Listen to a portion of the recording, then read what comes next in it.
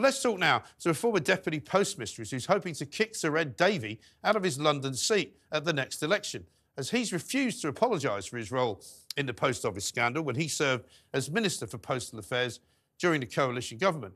Parliamentary candidate for the Kingston Independent Residents Group and former Deputy Postmistress Yvonne Tracey joins me now. And Yvonne, great to see you on the Independent Republican, Mike Graham. So happy that you could join us tonight. I'm going to wish you all the best of luck because I'm hoping that the good people of your constituency will see why Sir Ed Davey needs to be kicked out because he has refused to apologise and he's of no use really to man or beast. What made you decide to run?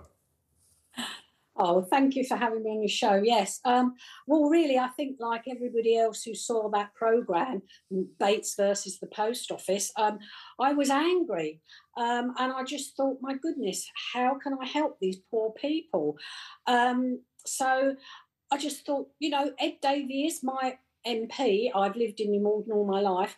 I'll stand against him. I'll be a voice for the postmaster. So I'm standing on the ticket of Yvonne Tracey, independent candidate for justice for the sub-postmasters and sub-postmistresses. Yeah. And it's going to be a brilliant campaign, isn't it? Because, I mean, everyone's going to support you. Ed Davey, and I know it's probably, some people would say unfair to blame him for everything that went wrong, but he certainly should have at least been a little bit more, you know, shall we say, questioning of what was going on around him. For him to come out and say, well, they all lied to me, so what was I supposed to do? Well, you're supposed to have a bit of, you know, gumption and presumably a little bit of a critical eye on these things, and he should have asked more questions, shouldn't he?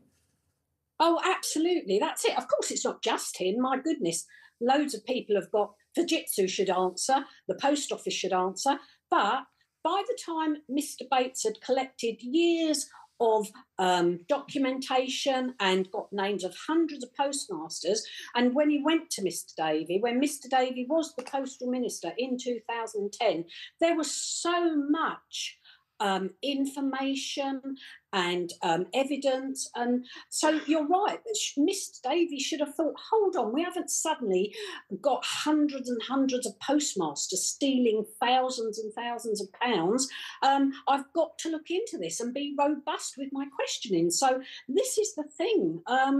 What did he ask? What was he told that made him think, no, actually, these hundreds and hundreds of people are stealing? Yeah, exactly right. And, I mean, he's had plenty of opportunities to say sorry, which he still hasn't actually done. You know, he's quite a pompous individual, it seems to me. So are you hoping to sort of come up against him in some kind of debating scenario? Would you like to do that?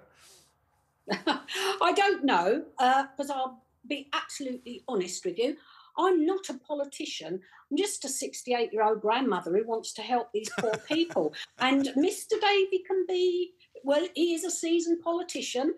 He knows all the things to say, bless him. So I don't know. I don't know.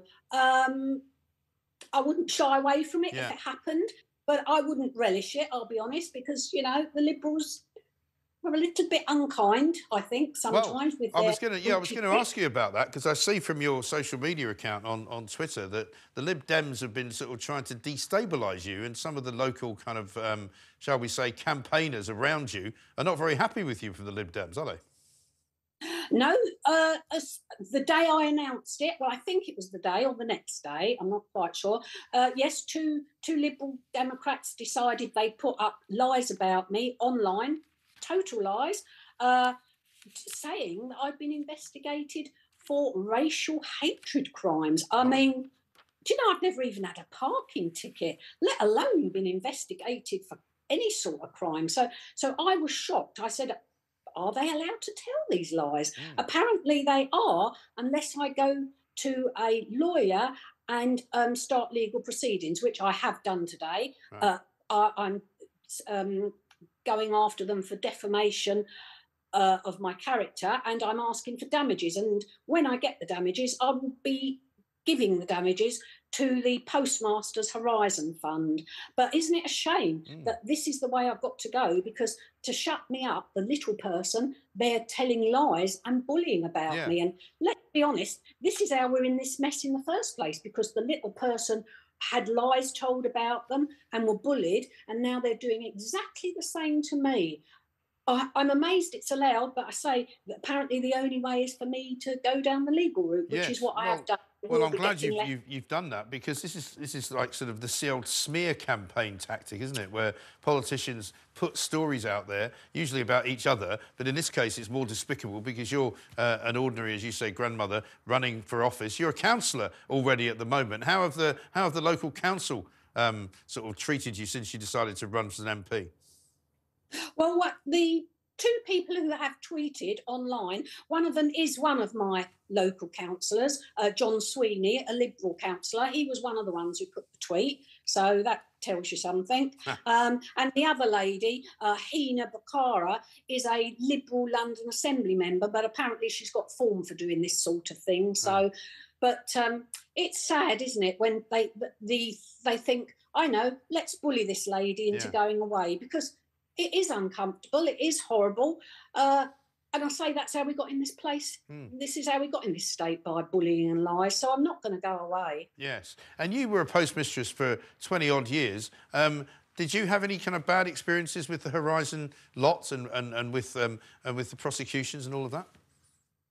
No, I knew about the prosecutions and different sub-postmasters having trouble, but I worked for the branch office in New Malden, which is slightly different. It still had the Horizon system, but it was, you worked for the post office rather than yourself, and the problems did seem to be with the sub-postmasters, I think, because it was just slightly different. When you declared your cash once a week on a Wednesday, it was done slightly differently. So I can only think maybe that was where the problem was, somewhere along the line, although not that we've been told. But so no, the branch offices didn't seem to have the problems with the Horizon system. No, they didn't. But it's interesting, isn't it? I mean, you must have wondered at the time, because I think a lot of us did at some points or other, came across the story. I mean, I'd probably 5 or 6 years ago saw a story about it and did something on the radio about it way back when. But nobody, I think, quite gathered how big the problem was, or how huge the numbers of people were who were affected and wrongly accused. No, of course I knew that in the post office there was, stories going around, how come all these sub-postmasters are suddenly stealing? But I think watching that programme, I was shocked at the scale of the people whose lives and livelihoods have been affected. So, yeah, that's what made me think I've got to help these people. Because what I don't want, at the moment, everybody's cross because they've seen that programme, but people forget. And I don't want this to go away, because the postmasters haven't had justice, they haven't had answers. In most cases, they haven't had any compensation. I think about 11 people have been paid out. So I want to keep this in the public eye until these poor people get the answers, get the justice, and get people held to account. And maybe a few people saying, do you know, I'm sorry. Yeah, I think so. And some people also think, and I don't know whether you're one of them, Yvonne, that some of the kind of officials involved, certainly some of the post office employees and management in the post office, might face the odd charge as well, because some of what they did was deliberate. It wasn't just negligence. They deliberately smeared people. They deliberately told lies about people. They were incentivised, weren't they, with bonuses to actually get as many people convicted as possible. Yes, and even after they knew there were problems, and I think they knew there were problems years and years ago, certainly by the time Mr. Davey was the post office minister, and yet they were still carrying on prosecuting people. So you're right.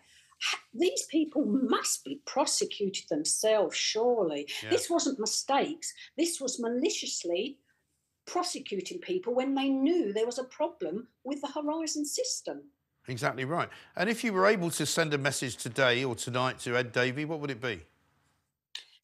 Do the right thing, Mr. Davey. You've stood up and asked for enough people to do the right thing before now. 30-odd people, I think he's asked. Now you do the right thing. Stand down. You didn't help these people when they asked you for help. You weren't robust. Stand down.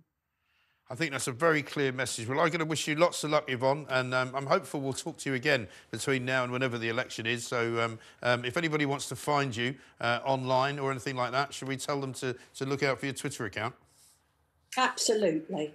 Councillor Yvonne Tracey, and it's Yvonne at Yvonne New Malden. Yvonne, great to talk to you. Good luck, and we'll talk to you again soon. Well done. I think the Independent Republican, Mike Graham, as I've said before, we don't endorse parties, we don't endorse ideas necessarily, but we will certainly endorse occasional contestants, and I think we should endorse Yvonne there, a former Deputy Postmistress of New Malden Post Office.